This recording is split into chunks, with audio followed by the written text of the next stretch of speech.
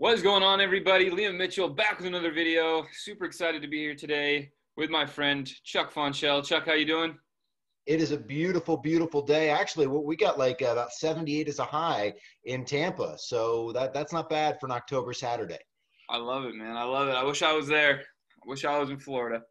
Hey, I'd love to check out LA. I don't know about lockdown LA, but there's a certain mystique about the City of Angels. Yeah, it's getting the bars just started opening up, I think, around here. So maybe tonight or next weekend I'll start going out and getting back out there. Hopefully, I know my restaurant that I work at's opening back up inside. So Well, that is very exciting. An extra stream of revenue is never a bad thing. Our governor has declared that Corona is over, so we have no restrictions on anything I'm anymore. pretty sure the Dolphins, they said they could have max capacity in their stadium. Is that true? Yeah. Well, you've got Dan Mullen, the head coach of the Gators, last week. He was like, "Well, I hope there's 90,000 people in the swamp," and his athletic director immediately said, "We are going to do whatever the CDC tells us." Love it. We'll see what happens for the Super Bowl at Raymond James. All right, man. All right. Anyway, we're going to be talking a little Bucs Bears and then going into the Bucs Packers game tomorrow. So I kind of came on already, did a little recap of the Bucs Bears game. Was pretty frustrated with the officiating, but as well, the O-line didn't play great. And it's going to be good to see Chris Godwin getting back this week. So first and foremost, what were your thoughts on the Bucs Bears game? Bucs Bears game was a little bit mystifying because as you watched that football game, almost no matter what point you tuned in, you probably saw a team that the Buccaneers were in control of. They started out very well on offense. They dominated play in the third quarter.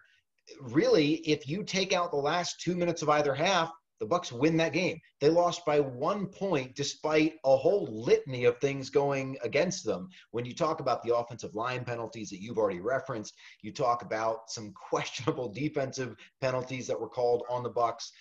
When you talk about an injury at the end of the game to one of our best pass rushing defensive linemen, when you talk about not having a lot of their great offensive weapons, they lose by 1 point, and it feels like such a tragedy because it's a game that they had in hand. So for them to drop it, it's frustrating. And yet also I feel somewhat positive in that despite all these things going wrong, it was still a game the Bucs very easily could have won. And I think that speaks to their ability to continue to win games moving forward. Absolutely. Exactly what you just said. You know, it was a frustrating loss. I thought we were the better team on Thursday.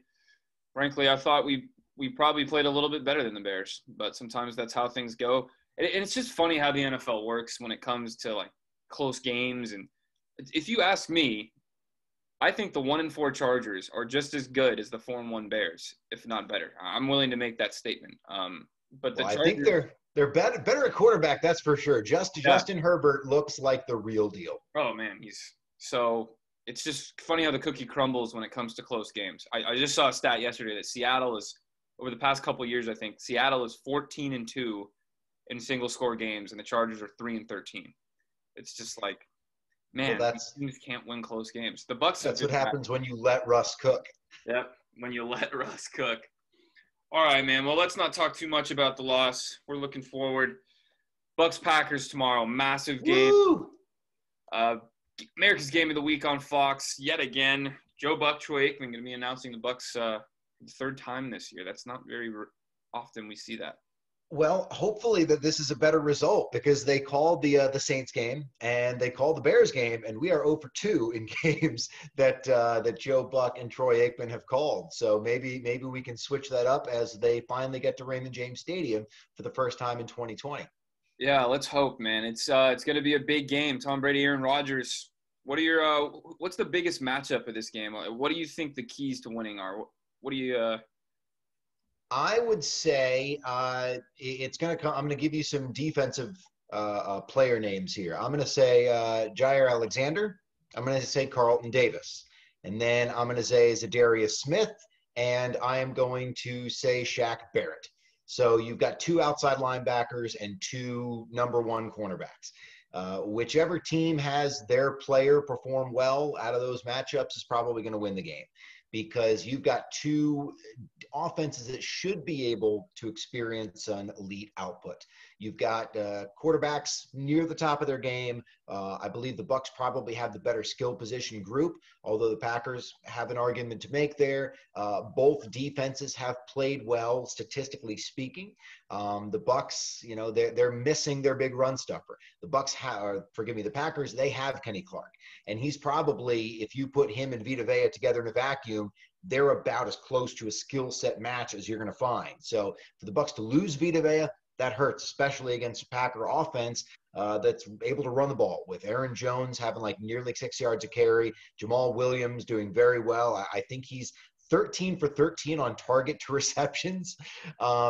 So if your cornerback can shut down the best wide receiving option, if your outside linebacker can get home and put the other quarterback on the ground, you're probably going to win the game. Which team gets that result? We'll see. Absolutely. You know, Davante Adams back this week for the Packers. You know, I think Carlton Davis has been doing a great job this season. So hopefully he can keep it going. And, yeah, that was going to be another one of my questions for you. With the loss of Vita, who was actually right behind me still for the month of I saw him there. I saw him. Yeah. It makes my heart sad. Do you think you will see a pretty big difference in the rushing defense going forward? Or do you think we'll be all right? You think guys like Nacho will step up and the linebackers will still be able to step in? Or do you think you see a bit of a decline in how good this rush defense has been? I believe that we still have the personnel to be able to stop the run. I don't believe we're going to be able to do it in as dominant a sense. Vita Vea is a man among boys. You're talking about 347 pounds of athletic mountain. And you've seen that. And unfortunately, what you've also seen is him continue to develop as a pass rusher over the last couple of seasons. So to lose him in the middle, you just can't replace him. You can certainly get some of the contribution from Nacho, from Raheem Nunez-Roches. He was talked about all camp long. He put on some meat. He put on some muscle. He's a guy that does have some quickness to him. He could be a penetrator, and he can certainly eat up some blocks. But it's tough to ask him to replace a guy that you drafted 12th overall, back in 2018. So we're going to find out exactly what can happen there. You still got William Golston, who is an elite run defender. You still got Ndamukong Suh, who is, possibly a fringe Hall of Famer at this point. We'll see what we can get out of JPP. He's a guy that plays the run very well. You've got two great run-stuffing linebackers, and Levante David and Devin White. So we're going to see. The Packers' offensive line is good. They're usually pretty good. Aaron Rodgers will take sacks over the course of his career because he likes to hold on to the ball and let plays develop, not usually because they're surrendering pressure from four rushers.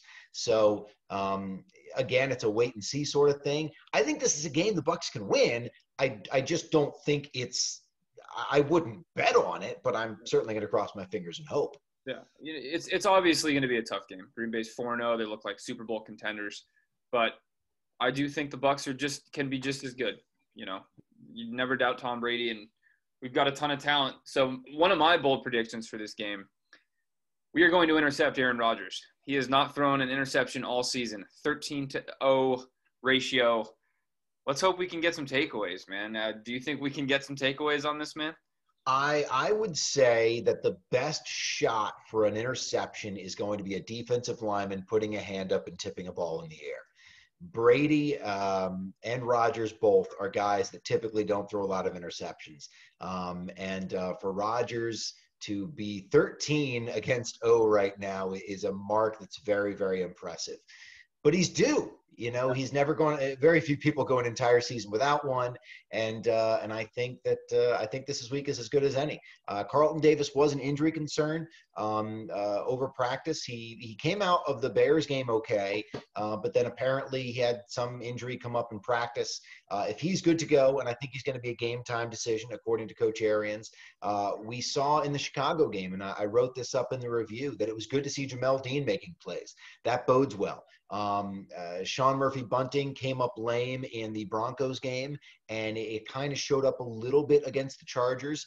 Hopefully an extra, couple of days of rest has him feeling well. We've got a secondary that I think stacks up pretty well against Green Bay's. They've got Kevin King, they've got Jair Alexander, but I mean, if you're talking about skill position against defensive players, the Bucs probably have an edge.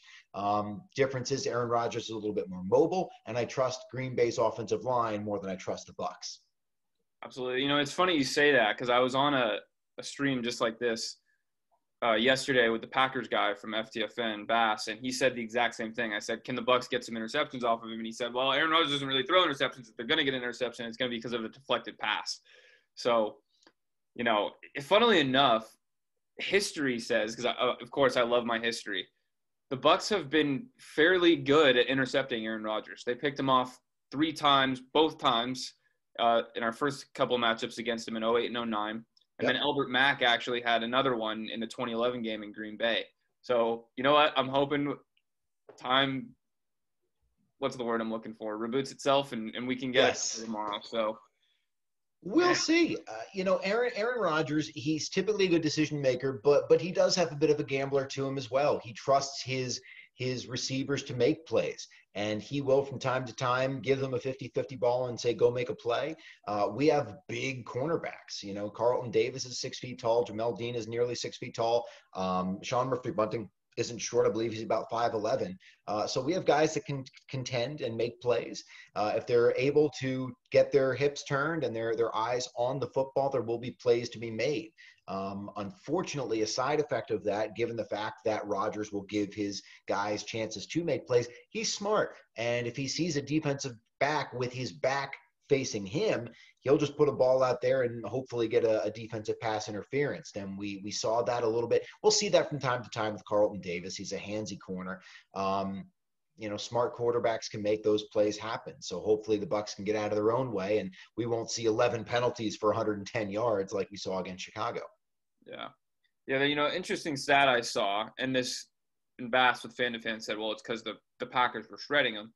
Of the 4 Packers opponents so far this season, they have faced the 1-4 Vikings, who have the 27th ranked defense, the 1-3 Lions, who have the 29th ranked defense, the 3-2 Saints, who have the 26th ranked defense, and the 0-5 Falcons, who have the 30th ranked defense. So, yes, the Packers shredded them up. Maybe that's why they're so low in terms of yards and stuff, but they haven't really played any defenses. I do think the Bucs are the best defense they'll be facing, so it's going to be interesting to see. Again, I'm a Bucs fan. I don't want to count the Bucs out. Yeah. We've said for years, as soon as the Bucs stop beating themselves, they will stack up some wins.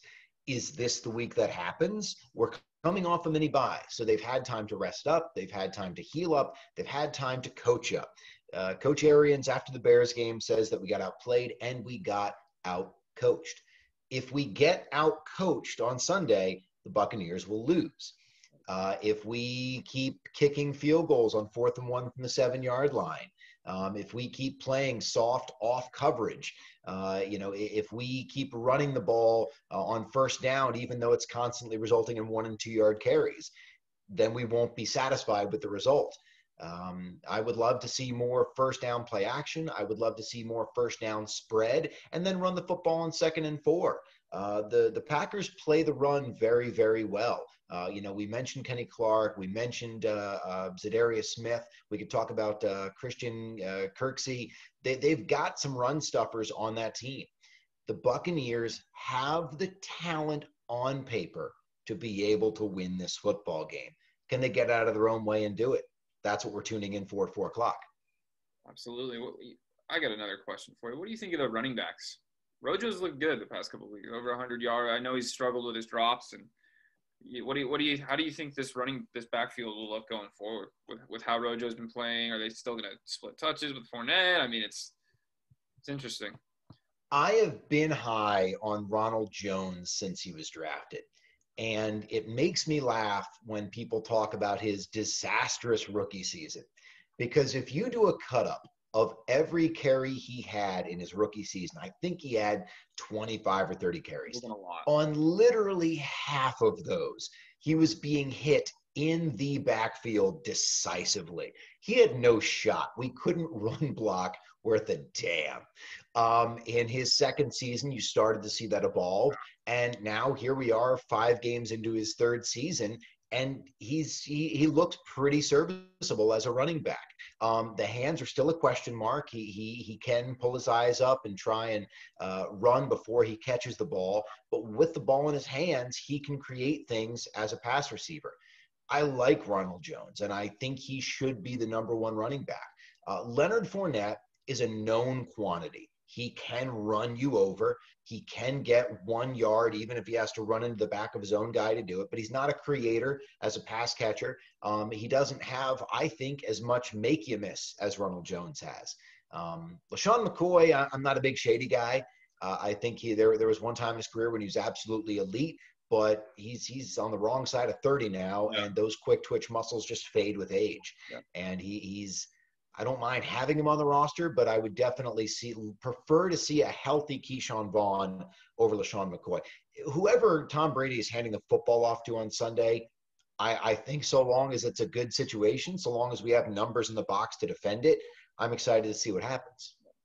Yeah, I'll always be one to eat my words. And, to be honest, I was not a big Rojo fan. I was one of those naysayers his rookie year, and I didn't see it. But you know what? I'm always happy to eat my words, and I think it's really good to see him. I think he's looked great this past couple of weeks. So I thought I saw a little bit of that last year too. So, I think it's awesome. Like Bruce said, you can never have enough good running backs. So, yeah. He does love running backs. He loves to run the football. And running the football obviously has its advantages. You can't throw an interception when you run the football.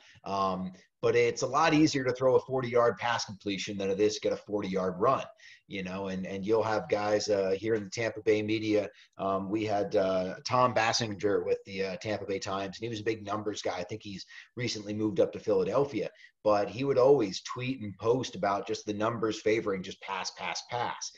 From a football standpoint, you do like the opportunity if you can get 5 yards of carry and never have to throw the football. It's actually a comfortable way to win. It's very frustrating and demoralizing for your opponents, but against a quarterback like Aaron Rodgers and, with Chris Godwin coming back, with hopefully a healthy Justin Watson and a healthy Scotty Miller, if he's continued to heal that groin, and with an emerging Tyler Johnson to go along with the always dependable Mike Evans, who hopefully has a better feeling ankle, I would hope that they let Tom Brady throw the football. I would not complain about maybe a 40-20 pass run split. I think that's probably going to be the best way to attack the Packers. I always laugh because my dad, he's so old school. He's like, oh, man, if I was a coach nowadays, man, I'm bringing in the 3 tight end set. I'm just running down their throats, man. I'm running 70% of the time. Like, Dad, this is not the 70s. That's not how it works. It's not, but when the Bucs had O.J. Howard, they were kind of effective out of a 3 tight end set. Yeah. When you've got Gronk and O.J. Howard as potential pass receivers coming out of that, you don't feel as bad about sacrificing a wide receiver. You've still got your run pass option there. But now suddenly when you're throwing out Rob Gronkowski with such guys as Cameron Brate and Tanner Hudson, the running game isn't as much of a threat there. These are not natural run blockers. I do think that Tanner Hudson could do things in the pass game. He was open for a potential touchdown against Chicago in the first quarter. Tom Brady got hit as he got ready to throw the football. But when he's on the field, I don't think the Packers are going to have to worry too much about the run because he is definitely a liability in the run blocking game. You might be able to be just as effective in the pads as Tanner Hudson when it comes to handoffs. Pretty much a receiver. Yeah. Second bold prediction for this game, though. I just have a feeling Rob Gronk is getting in the end zone this week. Is it going to happen? I mean, we don't know for sure. I want to see the guy score. This is the week. I just got this feeling. There's an aura around it. It's happening. It's been a long time since the Packers have had a linebacking crew that you expected to make plays in the passing game. They can play the run pretty well. They lost Blake Martinez in the offseason. They've got decent safety play in Green Bay, but the tight ends are absolutely going to be a part of this game plan, especially when you've got some cornerbacks out of Green Bay that are going to be paying special attention to the wide receivers that we've already talked about. I predicted Gronk would catch a touchdown last week. You've seen him steadily the last 2-3 weeks really get involved in the passing game. It feels like he's got his legs under him. He has been dealing with the shoulder, but he was a full participant in practice this week. So, it looks like he's just just soldiering on, and I'm ready for a Gronk spike. I'm ready for a Gronk spike. I've been practicing out in the field by my house. I look very silly doing it, but he looks majestic. He's made a couple great catches the past couple weeks. That big one against the Chargers, and then he made a great catch in the red zone. Tom really rifled it in. It was that play. It fell a couple yards shy of a first down, unfortunately. And that's that fourth down we've been talking about, where they, it went from 4th and 17 or 3rd and 17 to 4th and like a short 2 long 1. And they chose the field goal to take the lead late in the fourth quarter. This would be a great week for Rob Gronkowski to get on the board with that, especially when Green Bay's got their tight end that they're pretty excited about. Kind of came out of nowhere, and he managed to get 3 touchdowns just a couple of weeks ago. Goodness, I'll tell you what about Tonyan. This is just a little Robert Tonyan, yes. Yeah, a little me story. My fantasy football league with all my friends, I was playing my buddy Mike. He had Devontae Adams, and right before game time, he's like, "Oh, great, he's not playing."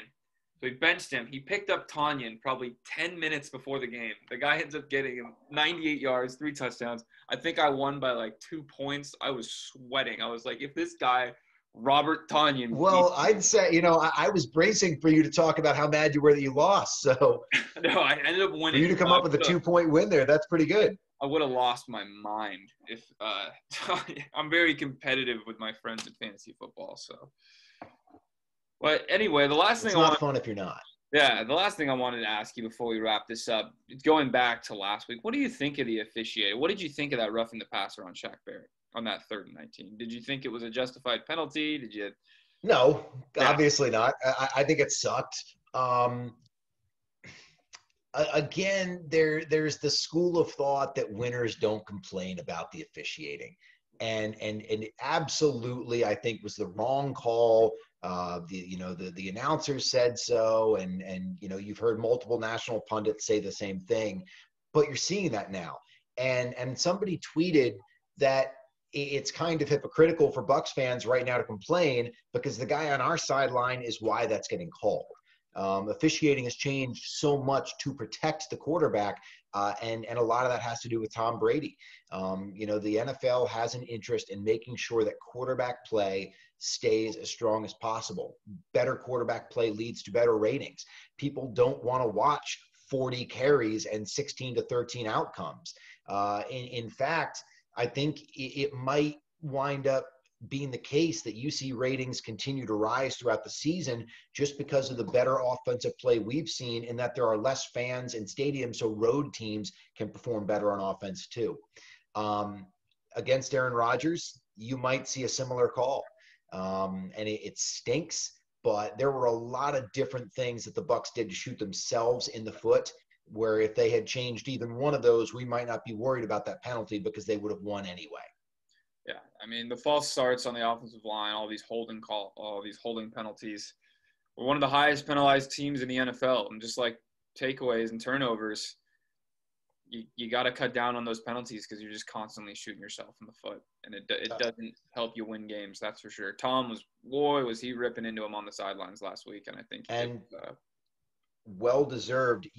I'm sure that you might have heard of a beat writer named Greg Alman who works for the Athletic, used to be with the Tampa Bay Times. He covers the Bucs, and he brought up a statistic on stalled drives. So this is penalties that just stop an offensive drive, and good teams on that list might have 3 or 4 or 5 drives that have been stalled by penalty through 5 weeks.